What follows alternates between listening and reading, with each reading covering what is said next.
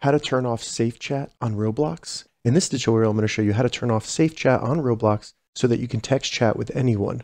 And if this video helps you, please consider giving it a like and also subscribe to my channel because that really helps me out. So to get started, the first thing we need to do is open up a browser and navigate to roblox.com. Now you can do this on both a browser on your computer or on your phone. The settings will be the same. Once you get to roblox.com, make sure you log into your account, then go up to the top right, select the gear, and then select settings. Once you get to settings, in the left menu, select privacy. Once we get to privacy, you first want to make sure that account restrictions is turned off. So if this is currently green, you want to select that and toggle it off. Now, if you have an account PIN on your account, go ahead and enter that in.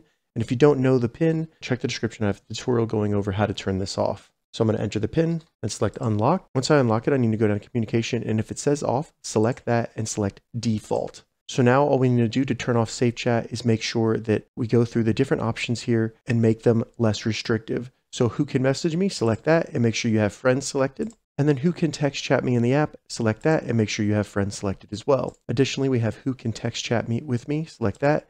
And you can make sure that that is everyone. Once you've made those changes, you can go back to the homepage of Roblox and you have now turned off safe chat on Roblox. If this video helped you, give it a thumbs up and please consider subscribing to my channel. Thank you so much for watching.